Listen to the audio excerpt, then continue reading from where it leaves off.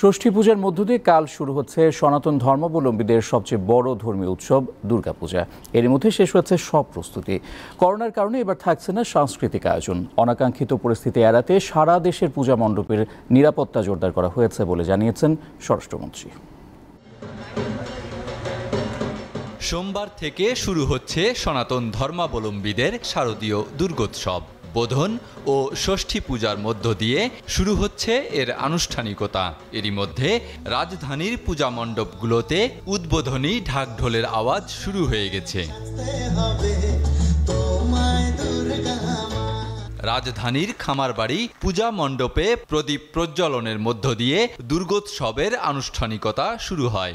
দুর্গা পূজা, let us commit ourselves.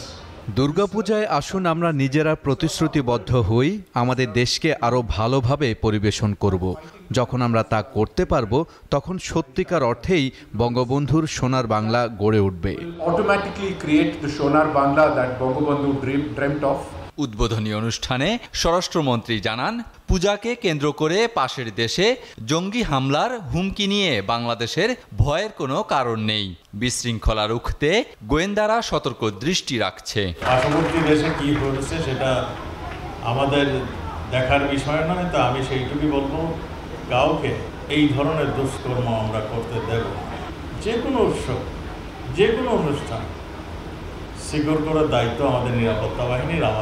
এদিকে corona মহামারীতে ধর্মীয় রীতিনীতিকেই বেশি গুরুত্ব দেয়া হয়েছে।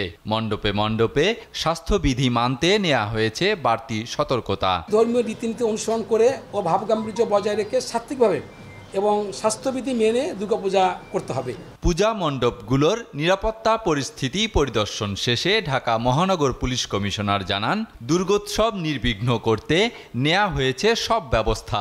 সাদা পোশাক, ইউনিফর্ম এবং পাশাপাশি র্যাবের বাহিনী আমরা একটি আলাদা নিরাপত্তার একটা চাদর তৈরি করব, যাতে এখানে কোনো ধরনের অপ্রীতিকর ঘটনা কেউ ঘটাতে সাহস না পায়। এবার ঢাকায় 238টি মণ্ডপে পূজা অনুষ্ঠিত হচ্ছে।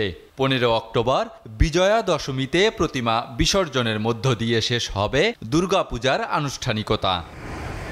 আহাদ হোসেন টুটুল, দীপ্ত সংবাদ, ঢাকা।